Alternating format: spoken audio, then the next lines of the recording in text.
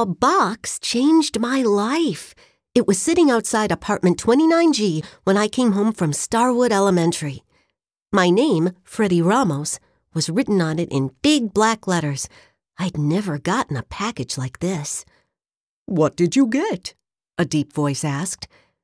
I looked up to see Mr. Vaslov. He had a paintbrush in his hand. Mr. Vaslov takes care of Starwood Park Apartments, and he is always fixing something. "I don't know yet," I said.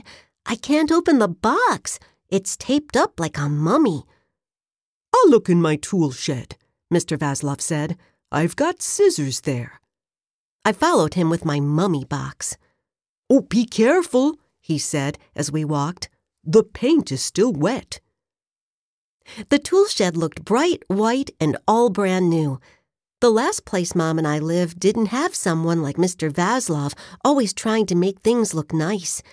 When big kids wrote bad words on the walls, the words stayed there a long time. "Where did I put my scissors?" Mr. Vaslov said. While Mr. Vaslov searched, I peeked in.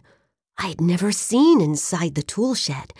There were tables and shelves full of wires, cables, batteries, and electronic stuff. "Did you take apart 1 billion computers?" I asked. "No," Mr. Vaslov laughed. "Only 50. Just as I was about to ask him why he was cutting up computers, Mr. Vaslov found his scissors. We opened the box.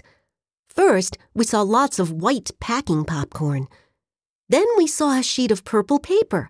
It had 5 words printed on it. Zapato Power for Freddie Ramos. "Zapato Power." Mr. Vaslov pushed his bushy gray hair away from his face. "That sounds interesting." "Yeah." I turned the purple paper over, except I'm not sure what it means. "Zapato?" Mr. Vaslov asked. "Doesn't that mean shoe in Spanish?" It sure does, but what kind of power is shoe power? I dug my hands back into the white packing. This time, I pulled out 2 purple sneakers with silver wings on the side. Exactly what I need! Uncle Jorge is the best! I figured it was Uncle Jorge in New York.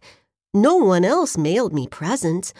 I put down the sneakers and looked for a signed card in the packing popcorn. "That's strange," I said. "Uncle Jorge always sends funny cards with his gifts." Some of the popcorn spilled on the floor while I searched the box, but Mr. Vaslov didn't complain. Instead, he leaned down to pick up the purple sneakers. "Nice," he said. "A lot better than what you're wearing."